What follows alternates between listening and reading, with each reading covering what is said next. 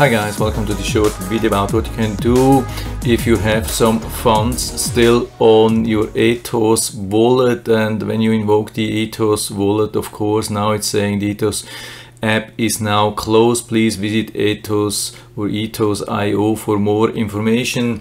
And unfortunately, when you go there, there's not much more information. I can show you this page, and unfortunately it looks like they are more caring about Voyager, but still, if you are also a victim of like Voyager or Ethos, then you can register here. Maybe you will get some information. I don't know what they are planning to do, but still, I mean, there are some things from the Ethos wallet which have still some value, and you can do something, so not everything is lost. The good thing is with the Ethos wallet, it's not like a proprietary wallet, it's not like a custody wallet, it's like an open source VIP39 wallet which you can access also through other websites or other options, and not only through Ethos. That's the good thing, and that was the reason why we joined Ethos, of course, because it's so safe. And we have always been wondering what's happening if some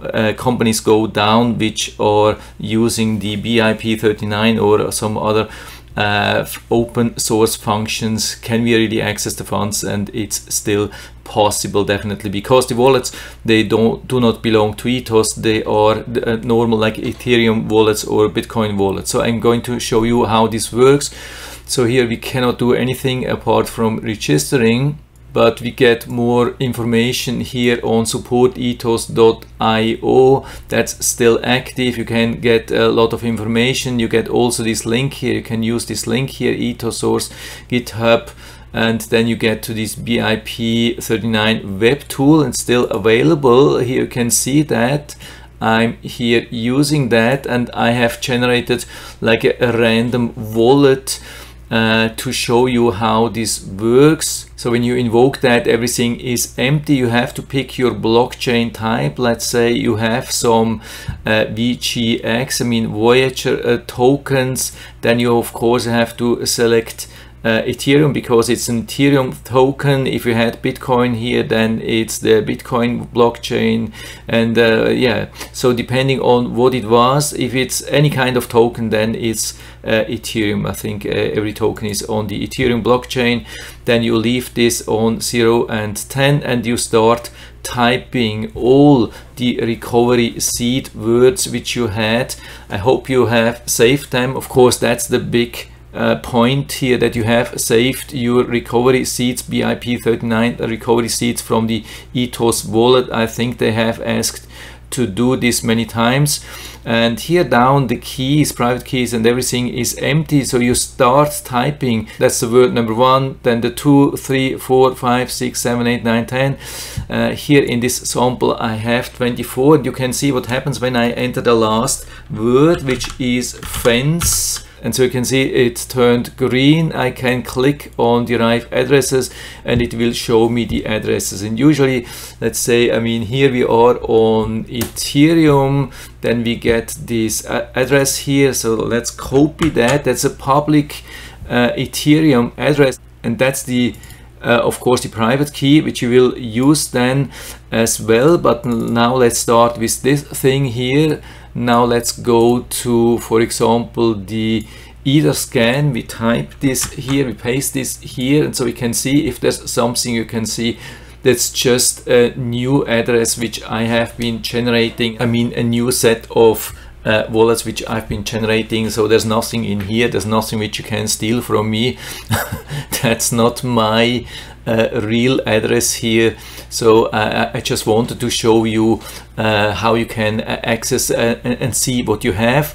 So down here, usually you will see what you have, like ERC20 token, transaction analytics, or whatsoever. But usually you'll find already a lot. And now, but of course, with the etherscan you can't do anything. What you need to do then is, of course, to go to like myetherwallet. You can go there, or you can open like Metamask. You can add this extension to Chrome and then log in here. And of course, what you have to do, you can go to Metamask, when you click on here, they will show you different functions, and one of the functions is to import like a wallet. And to import a wallet, of course, then you need the address and the private key, and then you will see everything here. And then in the MetaMask you have this thing here on top. Usually when you have not connected already some wallets, probably it will ask you to import. If you have already one, do you want to add a new one, you click here on top on this icon here, and you click on import account, and then you can add your private key here. Yeah, I'm not doing that because otherwise I would have too many wallets, but that's the private key from here, so definitely no problem. Especially, I mean, that this is, of course, I think this is just for Ethereum.